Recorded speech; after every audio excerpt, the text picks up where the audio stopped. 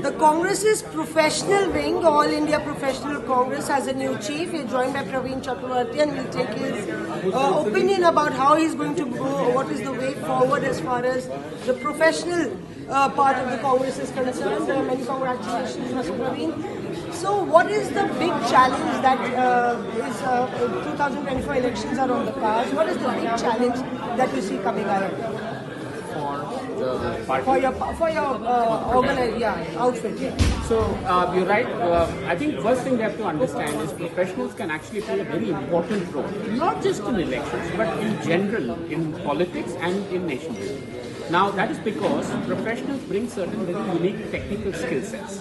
They can bring in marketing skill sets, they can bring in social media skill sets, they can bring in data analytics skill sets, they can be good spokespeople. So what we will be doing is we will be running a talent hunt program after the membership drive to look for specific talent, and we will then have them work with the party in various things. So for example, war rooms, election war rooms. That's all technical skills that are needed, and professionals, people from professional Congress playing a big role. So the Congress is considered an age-old party, and especially it's considered very rigid as far as newcomers are concerned, and especially who are not from a political background. So will you be able to create an ecosystem where they can get some hands-on job within the party? Yes, you may call the Congress party an old party, which is true, which is factually true, but I would also say that the Congress party is the only party that actually has respect and space for people from outside. The three of us who are there today, me, Pawan Keraji and Supriya Srinathji, are clear examples. But the biggest example is the last Congress Prime Minister of India, Dr. Manmohan Singh. He's a quintessential professional. So professionals do have space. Yes, you're right in saying that it is perhaps not as easy as it should be. And my job as the chairman of the All India Professionals Congress is to do that. We saw the video where Rahul Gandhi was perhaps trying to promo in and add punch to the entire professional Congress.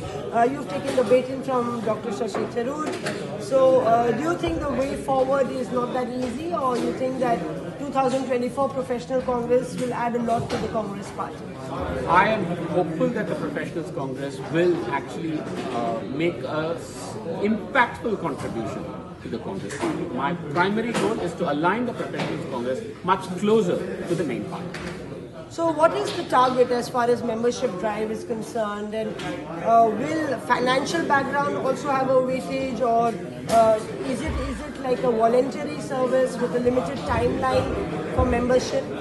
So the idea is not so much in quantity of numbers, it is about quality of membership. The first goal is to get people from different domains. Like I said, for us, Professional Congress just does not mean the corporate sector. It includes everybody from business to media to sports to arts and culture to academics to all, and gig economy, which is a very big segment today. There are more people in the gig economy today than in the formal sector of corporate India. So we want people from across various sectors. The membership drive is an ongoing drive. As far as donation and financial resources, as you know, we just launched the online donation for the Congress party, for which I was involved. So we will not be charging any membership fee for the Professionals Congress, but we urge them to donate through the online donation process to the main party.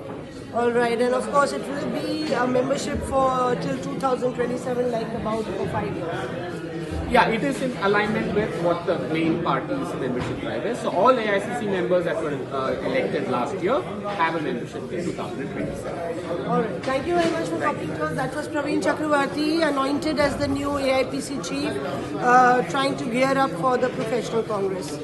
This is Mosmi Singh in Delhi for India Today.